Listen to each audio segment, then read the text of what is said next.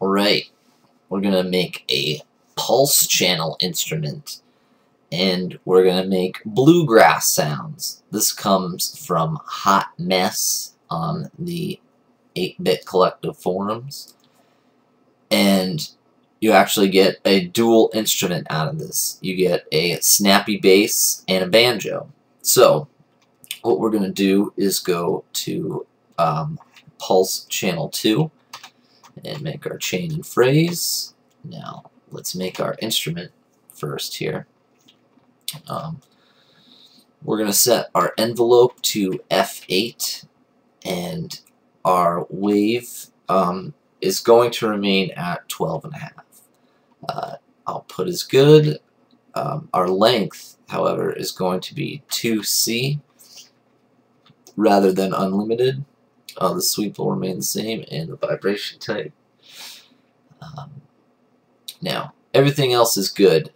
We do need to set up a table, however. So,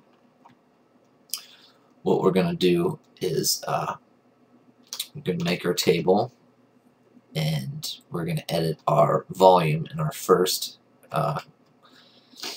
column here. So, what we need to do is make this FF. And we're going to go to our first command column here and change this to E, which is envelope volume, and change this to D2, and then we'll change our command here to our sweep and shape, and we'll change this to E and one overboard. E and C. Now we also need to change our second line here. This is going to be E again.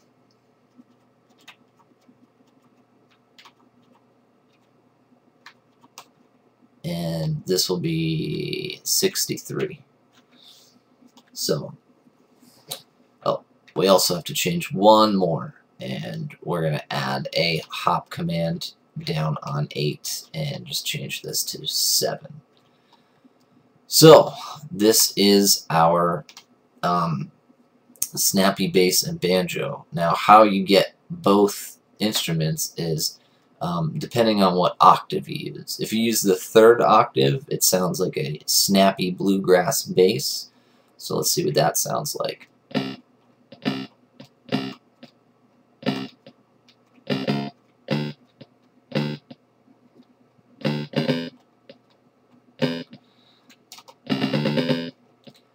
So, but if we use the 4 and 5 octave, it sounds like a banjo.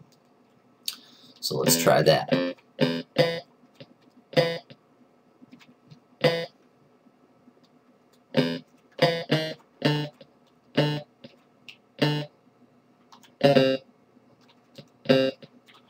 And we'll add a little C5 and E5. So let's hear our bass and our banjo.